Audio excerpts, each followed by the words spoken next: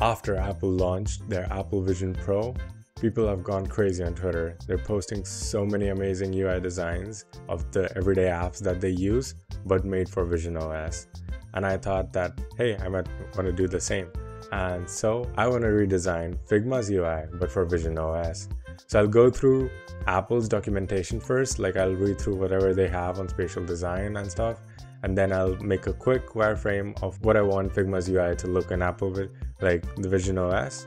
And then I'll start working on the real design. This is going to be a quick design. This is not too in-depth, like this is not a case study, but this is just an exploration of how these complex UIs can transfer over to Vision OS, where you don't have such a precise pointing device like a mouse. It's done through your eyesight, and the eye tracking may not always be too accurate. So let's explore that and see the results. So for starting with the research, I went to Apple's WWDC 2023 keynotes, and there I found a few keynotes on designing for spatial inputs, spatial interfaces and stuff, and I started with designing for spatial input. And there they talked about how to make the interface feel comfortable, easy to use, responsive, and intentional. They talked about keeping the most important things on the screen in the middle, like because that's where it is easiest for the users to look at, and as the importance of the elements keep decreasing, you can keep moving them towards the side. They also talked about keeping all the elements in the field of view of the user so that they don't miss out on any important controls. And they talked about how we can use depth, which is a new dimension in the user interfaces of moving things closer to you or farther from you to grab less or more attention accordingly. And then they talked about what kind of shapes to use, like using rounded shapes draws eyes to the center of the shape, using sharp shapes draws eyes to the corners of the shapes. This might result in less precise eye tracking, so that's why they recommend using softer, rounder shapes. Avoid using anything that takes your attention away from the middle of the button because that can mess with the eye tracking. And then they talk about the padding, the sizing of the buttons, and stuff like that. Then they also talk about the scaling for the UI and how the UI scales if you push it back so that the size of the text and images and buttons stay the same, because generally if you push something back it becomes smaller, right? But in this case, when the UI or the panel or the window is shifted backwards, it becomes larger so that the perceived size of stuff remains the same, and it is still easy for you to look at stuff, and it's not too small, and it's easy for you to control using your eye tracking and pinches. Then they talked about making it responsive, having hover effects for stuff, and then making sure that the whole user interface feels intentional and there shouldn't be anything which feels kind of out of place. General user experience guidelines. They mentioned making sure that you give enough feedback since there's no touch, so you have to give a spatial audio feedback or maybe a visual feedback, because when you touch things physically you get a haptic feedback on your fingers from the object, but in this case you're not able to do that. So to make sure your user stays engaged and knows what's happening, you give a visual or auditory feedback. They mentioned using recognizable actions or familiar actions to control the UI, like pinching in and out for zooming with 2 fingers, scrolling using 2 fingers, pinching to select, like tapping your 2 fingers together to selecting, like keeping it familiar and easy to understand for the users. And then other things like slashing or something, those actions should also be similar to what a user would do in real life. The next talk is about designing for spatial user interfaces, and in there they talk about how the design should look and stay consistent. They also talk about the icons being just layers of PNG images with like max 3 layers, and they'll do the 3D stuff on its own. You just upload 2D images of the 3 layers, background, foreground, and the second foreground, and it'll make the specular highlights, shadows and stuff on its own. They also talk about the material that the whole Windows use, and maybe this is the only time Apple is giving importance to Windows in their keynotes. Anyways, so they talk about how there is no specific light and dark modes in this OS. It's all perceived by the background, and the material of the windows or the panels need to be dynamic enough to accommodate for whatever the background is, and the content on the window should be visible in any scenarios. They mention not using opaque windows because that might hinder people being able to see the background, which you probably want to have in an AR interface. And then they talk about different kinds of materials for different things, like if there's a secondary panel on the same window, it should be darker, selected stuff should be lighter. So even on the main panel, if you select something or you're hovering on something, or if it's a button on top of it, so you can make the background of the button specifically lighter. Like in this book example, they put a darker background behind it, make the price lighter. They also talked about the font, the text, how they made the regular body medium and the semi-bold titles as bold to improve legibility on top of those transparent backgrounds or semi-transparent backgrounds. They also talk about something very important, which is called vibrancy. So it's about using the background of the window to make the text more legible. So you can see the difference here. Like that is what they mean by vibrancy, like making sure that the panel is not too dull so that the text is not visible at all. I feel that vibrancy is a very important factor when designing for Vision OS. They also talk about how to use colors. So if you're using colors, make the background of the button the color you want it to be instead of making the text, because that way it is more legible and you can just simply make the text white color. Then they talk about button sizing and stuff, padding. For example, you would want buttons to be 60 points big, and they can be smaller than that, but the area that you're able to select the button should be 60 points. And then they talk about how to show feedback, like the hover animations again, and then disabled buttons would not have the hover animation at all. And then they give a cheat code for corner radius. So it's the corner radius of the inner element plus the padding should be equal to the corner radius of the outer element. Then they go into detail about pop-up menus, drop-down menus, and overlay menus, stuff like that, how to design that. Then they talk about input fields and how it's best that we use their system components and not make our own, because that way everything stays consistent like Apple usually does for their applications.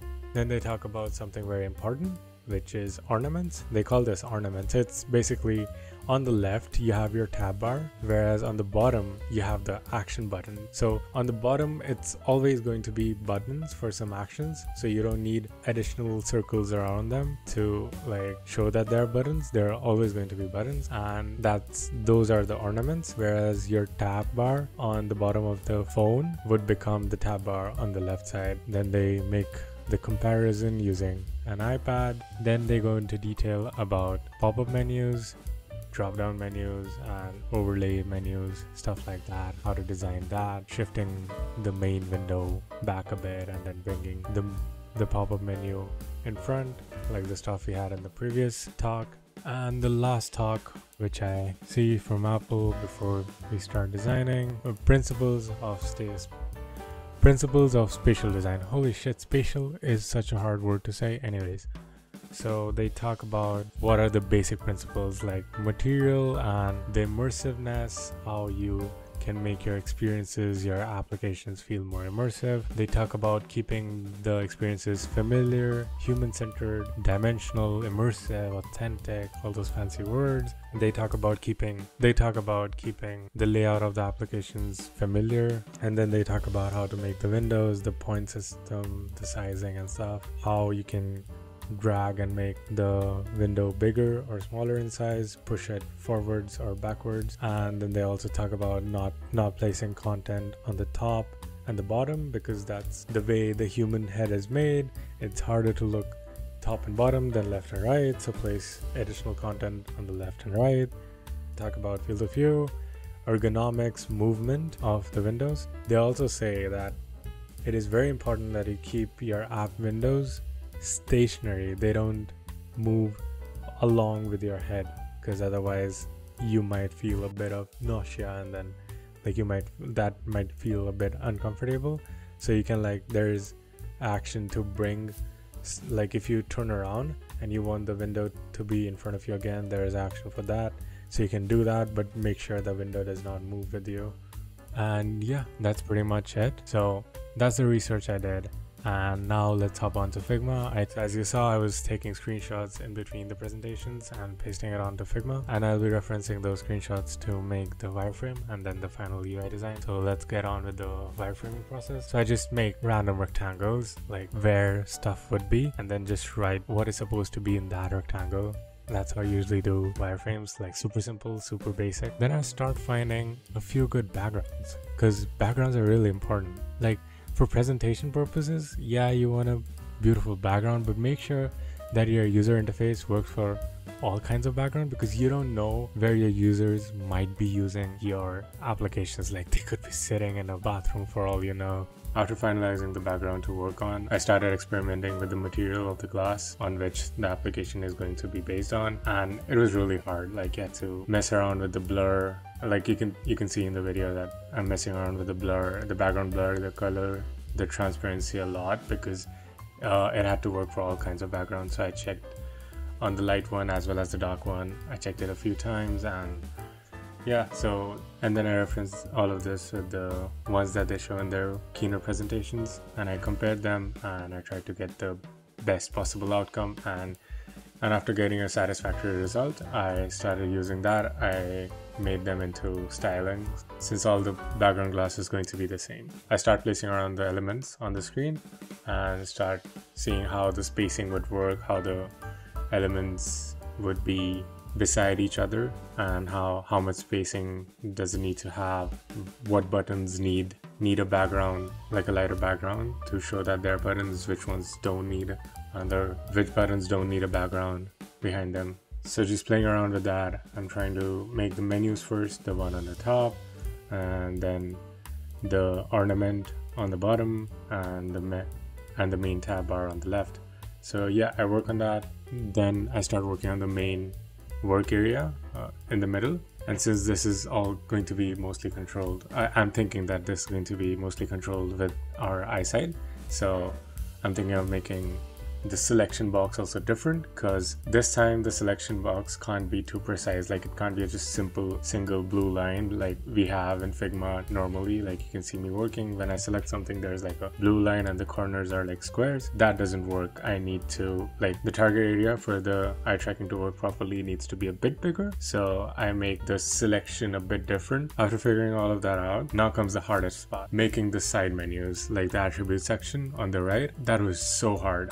First of all, I had to figure out the material for making it a bit darker. That was pretty easy, but then you have the tabs. That took a bit of time with the specular highlights, getting the specular highlights right, and I had to work a bit on that. After that was done, now comes the trickiest part. I did not know how to change the layout of so many buttons. Like, do I make the menu wider? Do I like just push the buttons below each other? Do I have multiple rows of the buttons? How do I lay out? Like, do I combine a few buttons? Do I remove a few buttons because they don't make sense to be using in Vision OS? It was too much, and I had to think a lot on this, and what should be the primary color, which you can see easily, and what should be the secondary color, because I don't want everything to be just pure white, because now everything's asking for your attention. I just want the interactable parts to be white and everything else to be the secondary color, which is not that prominent. And how would the spacing work? Am I still following 60-point area system to select everything with your eye gaze to make sure that I'm following that? I had to think about all of these things and make sure that everything looks fine too. And then I figured out, imagine we have like 10 effects on a single layer. How would that work? For now, I just decided to show just one fill. It had to be a scrollable window. You just scroll simply and then you see whatever's below. I know like the strokes and the effects would be hidden most of the time, but since all the target areas, all the actionable things need to be so much bigger than they are in your computers or laptop, because you can precisely move your cursor to a place and then click on it. Here, the eye tracking, I'm guessing, needs a bigger target area. That's why all of these elements that need to be interactable need so much space around them, and all the icons need to be at least a bit bigger than you would usually have on your desktop, PC or Mac, whatever. Then after the right side attribute section was done, I had to think of how the layers and the pages and the assets part and the search bar would work on the left side. So I kept it hidden. The button on the top beside the Figma icon is what toggles the left menu, because I'm guessing, like in my personal use, I don't interact with the layer tab as much. You need the right side always open at all times, but the left side, I'm guessing you don't actually use it that much unless you're using a lot of masks and stuff, or like moving things into and out of frame, or like something like that. So I think the layer panel could be hidden if you need more working space, and being able to hide and unhide the left side layers panel is a good choice. So I did that. There's a layers and assets tab. There won't be any drop down for pages in this case, I'm guessing, because it's just too much to fit in such a small space and everything needs to be a bit bigger than they usually are. I made the left side of it and it was looking pretty good. Like, it looks pretty familiar to how Figma looks on your desktop, and that's what Apple recommended to do, that keep the interactions, the experience familiar. But yeah, so I just wanted to try this out and get a look of how these complex apps, these data and element heavy interfaces would look like in Vision OS. And so yeah, this is the final design.